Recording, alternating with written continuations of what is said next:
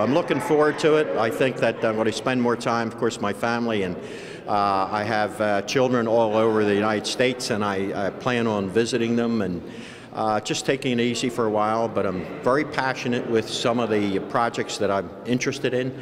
I'm going to stay with that, with animal care and a lot of other things that I'm going to be working with. I'm going to be politically active, supporting other candidates and whatnot, and my party. One of the things that I'm really trying to learn how to do is become extremely computer literate.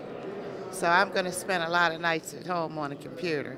A little bit of trepidation. I think time will tell. It's going to take a few months, I think, for me to settle in.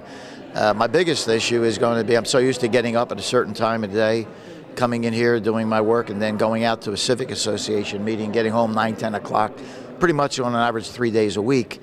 I go home now after I leave City Hall, and there's really not much to do.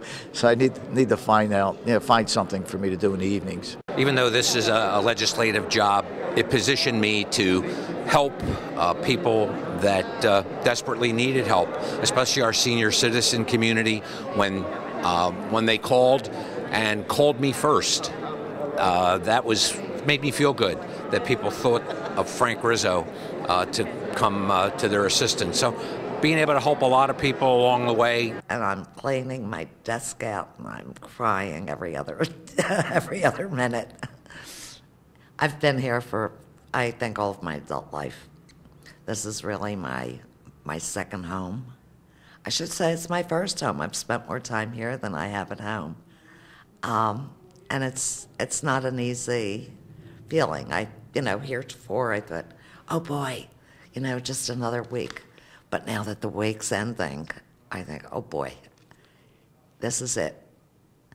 And I don't know what I'll do now. I have to look for things to do and volunteering, and so I'll be looking.